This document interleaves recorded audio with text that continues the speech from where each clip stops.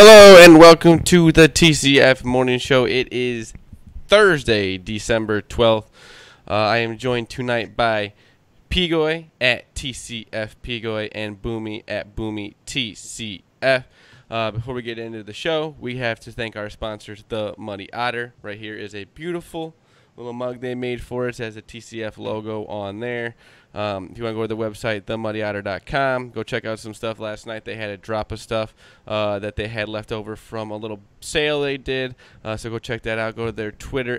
I always say Twitter. Their Facebook and Instagram. Boomy's got their Instagram right there for you. Added all their nice little pottery that they make, some updates and stuff, some videos of them making it. It is pottery and woodworking. It is Hannah and Mitch Prentice, and they are out of the Lake of the Ozarks. So hit them up for some holiday gifts.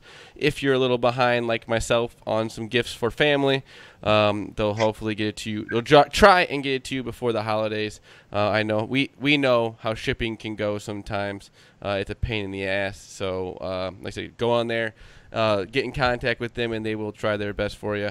But tonight, boys, we got a big night. Let's start off with a subject that's a little sore for me. Bulls Hawks had the under 221, I think it was. And Bulls damn near covered that by themselves. Yeah, that wasn't even close. That was ugly. Bulls had 136, I think, by themselves. Yeah. So that was a nice little loser for myself. We also have the Michigan money line, which we're watching Michigan, Illinois right now. Me and Pigoy are. So we'll be giving you updates throughout the show on that. But Bulls, another night at the United Center where there was less than expected. I think I saw like 15,000 a night. The other night there was 14,000, and that's where you're finally going to see some of the action go down, where you're going to maybe see the Reinsdorfs have to get involved, because if you take money out of their pockets, that's where they're finally going to get mad. Maybe they'll make some changes. Who knows? They probably won't. Jim Boylan just not getting the job done. But like I said, they won tonight against a bad Hawks team. I think they're coming off a back-to-back after last night where they were in Miami and Trae Young kind of called game with about a minute left, and then ended up, I think, Miami like a 24-0 run. No surprise. 22-0 run. No surprise that Jimmy Butler had to be the guy to point it out and tell everybody about it. That's just Jimmy Butler's just surprising. Yeah, he is, but I mean, if I was on his shoes too, I probably would do the same thing. But they were up like 6, I think, at the time, so that was a little surprising. Bulls, though, boys, what do you guys think of the Bulls? Do you like how the United Center is kind of emptying out a little bit? I know that it will never happen with the Blackhawks. I think they'll always pull big crowds, but maybe this will make some changes. What do you guys think? The only issue I have with it is, like, yes, it is what we want to see, maybe send a message, but at the end of the day, I don't think it's going to make that big of an impact, because the Bulls make most of their money from corporate money, sponsorships and different things in the stadium, and obviously the Reinsdorfs owning the United Center helps a lot. It's going to take a long time, but you got to start somewhere with the attendance going down to maybe get somebody's heads out of their rear end. Obviously, in the quick run, it's not going to make the biggest difference, because they only start caring really when the corporate money starts, slowing down. It's a good step, but we got a long way to go before maybe Jerry Reinsdorf finally realizes that the fans are unimpressed, because the only way, like you said, to get to them is to attack their pocketbook. And it's a small start. It is a very, very small start, and it's going to take time. But, that's what you got to do when your team isn't winning. That's why the Cubs were able to, the Cubs made money in years that they won like 60 games, because people still went to the games. It's got to start somewhere. So it might be a long process, but, it's got to go from some point, and I think it might be now. Yeah, I think so too. It's you got to start somewhere. Like, to Zach's point about like the Hawks will never have that problem, because the Hawks games are just a better experience to go to than a Bulls game is. Like, if you're gonna be like, hey, you want to go to a Bulls game? Be like, well, is it gonna be like $30? Because I'll go. If it's gonna be, right. There's a certain price point people have now with how bad the team is, and how bad everything about the Bulls is, where they just won't go. But the Hawks is just a better experience. It's a big party when you go to a Hawks game, which is fun. But yeah, I don't know. The Bulls are just in a world of hurt right now, and it's not getting better, which is good, because then hopefully it'll get better. But I mean, Got to do I something. don't know if you just saw the play on the Illinois game, but that Kofi kid from Illinois about took out the ref there. He celebrated, and he did like a fist pump, and he turned around and just absolutely clocked the Kind of ref. like the old Carlos Boozer. He about knocked him out. Was it Carlos Boozer that punched a ref on accident? Yeah. Or he Punched him whacked right him. in the right where nuts. you Whacked him don't- in the right where nuts. you don't want to be hit if you're a man. So Yeah. that was always the old Carlos Boozer. He also kicked the That's still one of the ball. funniest He kicked videos. that ball way into the stands after he dunked it one time. He was a character. But like you were saying about the Cubs, we got more Cubs drama today. There was a report from Jesse Rogers that the Cubs and the Anthony Rizzo were not going to be talking extension. He pretty much said that it looks like he'll be. He came back and said that he didn't mean it like that, but he says he's probably going to walk in 2 years. That is what he said. That's called clickbait. That's why you want somebody to click on your article. And he went at Frederick a little bit, saying that that's not what you. He pretty much said, yeah, he could walk in 2 years, or maybe he'll stick around. So you're trying to say, put yourself in this position where you're going to be right either way, which is not how it works. Yeah. And he got all mad about it. He got all defensive about it. He was saying that, oh, that's not what I meant. You literally wrote he'll probably be gone in 2 years. This is an extension. He has 2 years left. Who knows what's going to happen? Theo kind of came out and talked about it, but they have come out in the last few days and said that they're kind of maybe running low on money. They always The well is running low. but I'm not too worried about it. We still have him for 2 more years. The whole Chris Bryant trade stuff doesn't seem like it's going to happen, at least his winter meetings. Theo pretty much came out and said it's not going to be they're going to leave the winter meeting with most likely nothing happening, which is fine by me. I didn't think they were going to make really any moves anyways, and the whole Chris Bryant thing was probably just them trying to throw it out and see if anybody would give them a mega deal. Yeah. Is anybody willing to give up their 3 best picks and clear up some cap space? And I feel like even with Rizzo, we've talked about this the last 2 nights at nauseum, yes, you have to follow these leads down these paths and see what people are willing to give up. And I'll be honest, I love Anthony Rizzo, but at the end of the day, if you can get a package for him, I'm okay. And even if he does walk away in 2 years, I think they'll be okay with it. But you have to do your due diligence. And if that means not, sitting down and discussing an extension right now while you're retooling things, then I'm okay with it. It's not everybody's acting like it's this big slap in the face. Anthony Rizzo's already taken a team-friendly deal the first time. There have been conversations about what's going to happen in 2 years. So just let it play out a little bit. Like you said, Zach, there's plenty of time. It's literally like 700+ days away. So everybody just chill the hell out for a minute. Yeah, it's one of those things. It's a business. People forget this is a business. Exactly. We're not here to have all of our favorite players on our team forever. If we were doing to do that. And maybe like you've seen a regression since 2016 anyway. If he continues to regress for 2 years, do you want to strap a big contract to Anthony Rizzo? No. I love the guy, but you have to play this out a little bit. That's what I think they're doing too. A year and see how he performs to see if he can still hit into his 30s. Like I don't know if you guys read Carl's thing on Barstool today, but he did a big thing about why they didn't extend Anthony Rizzo and how he was kind of pissed about it. Which, I get that too, because if you're gonna make one move to please the fans, extending Anthony Rizzo is probably the move you make this year. But if you're out of money, you don't make a move to please the fans. That's the thing. That's what you said. It's like you're gonna wait from a baseball perspective. You're gonna wait and see how he performs this year, to wait and see if he's worth X amount of dollars when he turns on the wrong side of 30. Well, it needs to be this way. The guy sat out the last 2 years for multiple games because of back injuries. He's in his 30s. I love Anthony Rizzo. He's one of my favorite players on the team. Oh, but yeah. It doesn't mean that you just give him an extension because you want to please people. This isn't a please. This isn't exactly please the fans. This is to win a championship. And yeah, I think it's a wait and see kind of thing. And if he comes out and sucks next year, then guess what? You didn't earn your extension. Yeah.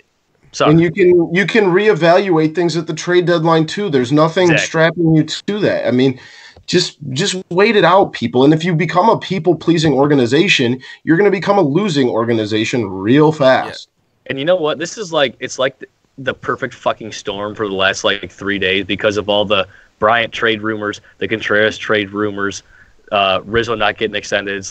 It's just like I tweeted this out today from our accounts. Like the two teams seemed like they couldn't be moving in completely opposite directions. With like the Sox having all those young guys and all the money to spend, all the money to spend, bright future X, Y, and Z, and like just everybody hates each other, this and that. It's like they'll figure it out because the talent is gonna outweigh all the other bullshit. But I mean, I don't know. I just think they're at two very different points in organization-wise. I don't know if they're like two ships passing in the night, one's heading up, one's heading down. I think the Cubs are just in kind of like a retooling phase. And you knew at some point, your chickens are going to come home to roost, and you knew that coming in. When even we strapped up, for Theo, what are we talking, like 6-7 years ago now? You knew that this was coming. But if there's no one else in baseball I trust to get us through this times, and it's going to take a little bit, but that's, like you said, that's part of the business. With the White Sox, though, they've missed out on Rendon now. They've missed out on Cole. They've missed out on Strasburg. They've missed out on Wheeler. They've missed out on all these Harper, guys. Machado. It's one of those things. The biggest sign you have is Grandal, which is a good sign. I'm not going to say that. You're going to have one of the best you probably have the best 1-2 punch catching wise in Major League Baseball. But you also went out yesterday and got a right fielder, left fielder that may or may not even should start on opening day. Some fans don't want him to start on opening day, and it's one of those things. I understand. Yes, the White Sox are going to be decent next year, but you got to make some big signings still. You got to make a splash, man. I understand. Yes, you want to pretend like yes, you're going to be this. You're the big team now. You're the team that's the one that's going to be in the hunt, but you got to make a big move. You got to get a big-time pitcher. Yeah. You got to get a big-time fielder. You got to get something. And so far, they've missed out on all of them. They gave Garrett Cole just as much money as the Yankees were going to give him. They missed out on him. Strasburg, Wheeler they tried to get. All these guys, and they just missed the boat. I have a question. Now, if you're a free agent, like we all understand what the White Sox have to offer it from a roster standpoint. Are they a destination team for a free agent in Major League Baseball? No. I would say no, because sometimes the stadium isn't full, whatever. But as a player, you probably do want to be on the team. They're young. They look like they're having fun. They look like they're up and coming. So I wouldn't say that I would want to. As a Cub fan, yeah, we want to sit here and say no, we wouldn't want to be there. But I do think that they are becoming a spot to want to play at. But you gotta get the guys to prove me wrong. But so like their roster, it's pretty good. Like right now is it's pretty fucking good, and they got guys coming up that are gonna be really good too. But it's like you gotta get that big time pitcher. You gotta get that pitching staff in order. Where are the guys that are gonna come in and save everything and push everything to the next level? You got your ace in Giolito right now. Kopech's coming back. Rodon's going to be coming back. You're going to have Dylan Cease at some point, who you struggled at the end of last year. There's a lot of sexy names in that roster. But Robert, their pitching Madrigal, is a lot of question marks. Jesus the pitching is a lot of question marks. Giolito, he proved himself last year, but he has to have to go through a whole nother year. And because, he had one good year. He's got to prove it through 2 years. Like I said, last year he had an amazing year. But you got to keep proving it. And then, like I said, Kopech's a question mark coming off of Tommy John, Rodon off of Tommy John. With these guys, I don't think Rodon's not even going to be ready for the season, I don't think. He'll be coming probably back sometime in the middle of it. So, like I said, the pitching is still a big question mark, especially with and he said the Cubs have question marks, too, on their pitching rotation. We pretty much got Lester, I don't know if I trust that much this year. You're going to have to because he's still there. But Darvish, Kyle Hendricks, Quintana, and Lester are going to be probably your 4, but other than that, it's going to be tough. Who starts opening day for the Cubs? Darvish. I would have to say. No doubt about it. I agree. I'd have to say I'd hope Darvish. After the year he had, absolutely. Barring an injury or something weird happening in spring training, it's got to be Darvish. Unfortunately, we have to talk about this. Hawk Harrelson gets in the Hall of Fame. He got There we go. Some broadcaster award that's going to get him into the Hall of Fame. Like I said, I've never been a fan of him, but I think that's what he wants. No. He wants us to not be a fan of him. And pretty much he's going in as a White Sox announcer, and then he played for – I didn't know he played for like 7 years or something like that. If he was on the other side of town, I'd probably like him with the fire he had, and he always hated the Cubs. Always hated the Cubs, and he made it very, very known. And like I said, people were getting mad at me on Twitter today, but it's what he likes. He probably loves that we don't like him. He loves the fire that he makes us have over him. So Hawk Harrelson, he loves stirring Hawk Harrelson in the Hall of Fame. Good for him. Habitual. Good for him. Man. Boys, Garrett Cole, was it 9 years, 300? Got the bag. 300? 341 million. That's insane. Holy That's fuck. insane. He had a good year this year. Kind of got. That's what they call FU money. My favorite video is the Kyle Schwarber home run. He hit off of him in the wild card game. That was beautiful. Always makes me. That was making its rounds on Cubs really, Twitter today. That was I don't hate fun. to be this guy, but is he going to be able to be consistent for at least 2 to 3 more years at what he is? I don't think so. I think he's going to have a drop off this year, and then he'll slowly start to drop off over the next 9 seasons. 9 seasons is what they have him for. Do people understand how long that is in baseball terms for a pitcher? You know how hard it is for pitchers to stay healthy for 9 seasons? Oh, no. It's damn near impossible. But, you don't think – they're not – I mean, obviously they paid him, but, put the quotation marks around. They're not paying him for the next 9 years. They're paying him for the next, 4 or 5 years. Yeah, he was getting $32 million per year, pretty much. Right. That's a lot of money, but I know they're Yankees. $36 million. Yeah, they're going to pay him for that. That's what I thought. I did a quick math calculation this morning. I thought it was 36. Illinois with math the win. Numbers. Gosh darn it. Illinois. Yeah. So we had the 1 seed lose last night in Louisville, the 4 seed lost with Maryland, and the 5 seed lose with Michigan. And then we said Rondon got signed tonight by the Angels. 7 years, 245. That's big for Joe Madden. Madden. His lineup next year is going to have Mike Trout, the best player in the game, Shohei Ohtani, one of the best up-and-coming players, and Anthony Rendon, one of the best hitting infielders in the game. Ohtani needs to stay healthy for a full year. It's been tough for him. Yeah, he's only been around for 2 years. I know. I'm just saying he was hurt for a lot of this year. And I just think that he needs to pick one or the other. I don't think he should be pitching. I don't think he didn't pitch at least at the end of last year. I think he should just stick to the field because that's just a lot of work for a guy. They still got Pujols too, which is all. Pujols is an example of the long-term contract. Oh my God, I forgot about him. This contract is never going to be as good as it looks right now ever. 9 years? You think he's going to be good? But they knew that going into it. Everybody knew that going into it. I understand that, but still, that was a lot of money. That was a mega contract then, because that was unprecedented then. But we talked earlier about chickens coming home to roost. I mean that's what's happening in the Pujols contract. Everybody kind of knew when it went in, like this is going to be really bad in 10 years, and you're seeing it come to fruition. But hey, if he can be a good leader in the veteran role this year, I think the Angels are going to be tough. The AL West is not obviously the Astros, but there's going to be a wild card spot and with the way baseball turns around, you never know what can happen with the Angels. They're not cheating, so they're not the Astros. Like I said, maybe Garrett Cole's not going to have as much an advantage now if he's not knowing what all this stuff that's going on here. Yeah, he's not going to have the advantage of everybody. A lot of inside information down there in Houston. But also with the whole contract stuff with this thing, you got to look at Scott Boras is Chris Bryant's agent. And that is going to be scary in the next 2 years. He's a scary motherfucker. He is running baseball right now. He is getting the mega contracts. Chris Bryant's going to want a mega contract like that. And I love Chris Bryant, but 9 years, $100 million is going to be scary to give to anybody. You look at the Astros; they're looking to get rid of some of their good players because of stuff like that.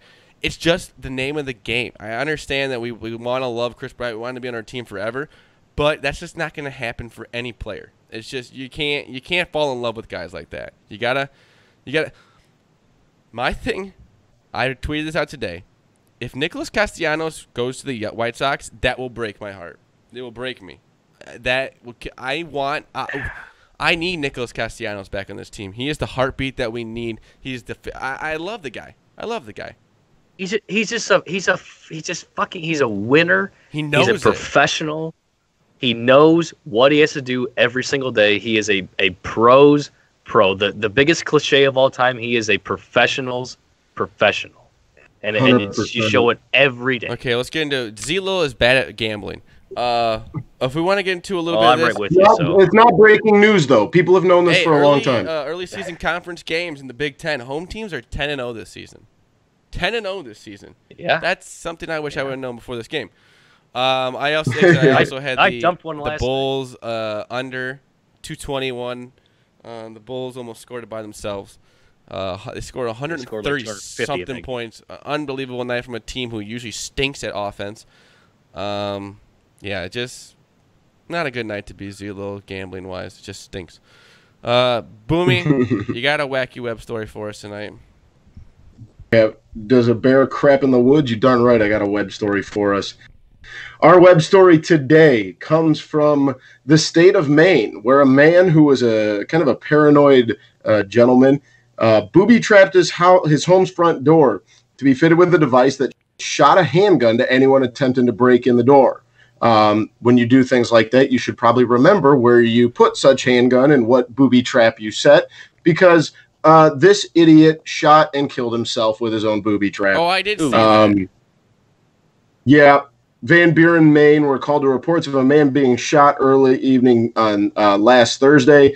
The victim called 911 and reported he had been hit by a weapon. And as they got there, the accompanying paramedics found the man injured in his home. Carrying out investigation, they found that the front door of the house had been fitted with a device to shoot a handgun at anyone attempting to open the door. So this dummy set, I hate to speak ill of the dead, but this dummy set up a booby trap that he then forgot, and it killed him. Maybe we just don't do that. Just stop. Well, just don't do that. Just don't booby trap your house. They have home security for a reason. Just call get a Ring doorbell. Get some cameras or a doorbell or something. But you don't auto load a gun to shoot at something when you don't know it's there. That'd be let that be the lesson, guys. Imagine being the cops are like, we have to investigate this. Oh wait, it was his own fault. Well, they had to send in. They had to send in a special team because they didn't know how much more of the house was booby trapped, because they were afraid to walk in the house and have guns. I don't think you wouldn't trust this shit guy. Flying everywhere. You don't trust this guy. No. So if you want to keep your house safe, just do it the right way by having home security or whatever that kind of stuff is, instead of. And this guy lived in rural Maine. Are they going through a horrible? Maine? Isn't Maine one of the safest places? You would think. I guess. Never been. Probably. I would imagine a little bit of paranoia. Speaking of Maine, he had a car broken into. Speaking of Maine, that is where Mitch and Hannah Prentice went for their little honeymoon. So shout out to them. Like I said, the Muddy Otter, right here. The Muddy Otter. They made this little mug for us here. That's just typical Chicago fans. Beautiful little logo on it. If you want to check out their stuff, go to themuddyotter.com, Instagram The Muddy Otter, and on Facebook, The Muddy Otter. Just check out some of their stuff. They got videos. They got all their stuff they put up. They had a new batch of stuff go on the other day, so go check out that for some holiday gifts. Like I said, if you're behind like me on gifts, go check them out. They will. Like I said, you got about boys. We got 2 weeks till Christmas. Holy shit! Not looking good for me. Not looking good for me either. Holy cow! Did not notice that. 2 weeks from today. Yeah, 2 weeks from today is Christmas. That's insane. Amazon Prime's going to be getting a little work. Yeah, absolutely. Speaking of that, I got myself a present today. So maybe I should start working on other stuff. But I do that every week. Thank you to Pigoy at TCF Pigoy, Boomy at Boomy TCF for joining the show tonight. You can follow the main page at typical_Chicago, on Instagram at Typical Chicago Fans, and Facebook is Typical Chicago Fans. Check out the podcast. We always put this on the podcast form too. Go check that out on Apple, Spotify, Spreaker. Boomy, you got something? Sorry about yesterday, guys. Our video fell through, so we didn't release anything. We did record, but we just had some issues. So that's why, for anyone asking, our video from yesterday did not get posted. The millions and millions who were wondering where we were. Yeah, DMs were just blowing up. They were like, "Where you guys at? Where you guys at?" Sorry, technical difficulties, and we're back tonight. So this is the end of the week for us. The TCF Morning Show Thursday, December 12th. Go check out the podcast. We got a new Typical Chicago Fans out with White Sox Dave. We talk about the Bears being in the hunt still. And we talk about the Cubs a little bit on there. But go check that out, episode 57 of Typical Chicago Fans. We love you all. Like, come Monday, it'll be a really good day and a really sad day for one of you two on the morning show. That is true. Bears, Packers, Probably Sunday. a good day for me. We might be doing some something with it. Either way, it's going to be a good day for me. We're going to the playoffs either way. We'll see. But like you said, Bears, Packers, Sunday should be fun for all. Yeah. Hopefully the Vikings lose, and we need the Rams to lose too because we got about a 2% chance, 3% chance right now. So even if the Bears win, the Vikings lose, and I think maybe the Rams lose, there's like a 12% chance. So we just gotta win, baby, win. And then even if we beat the Packers, we get the Chiefs the next week. So that'll be fun. Good luck. Patrick Mahomes and his brother will be at Soldier Field, dancing all over that. Those weird fuckers. I don't mean to keep going, but if you gotta be smarter than that. You gotta understand who you're cheering against. I mean, I understand you beat them, but you didn't eliminate them from the playoffs. You might be back there in about 3 or 4 weeks playing them in the playoffs. Yeah, you're not playing the Chargers. That's a dangerous thing to do by trying to dance on the grave of the of the Patriots. That's not a one bear you don't want to. But if you want to look at the stats, Tom Brady and Mitch Trubisky, since week 4, Mitch Trubisky's had better stats. Just keep that in your. Shut up. Just keep looking at that. Here we go. But peace. We love you all. All right, let's go.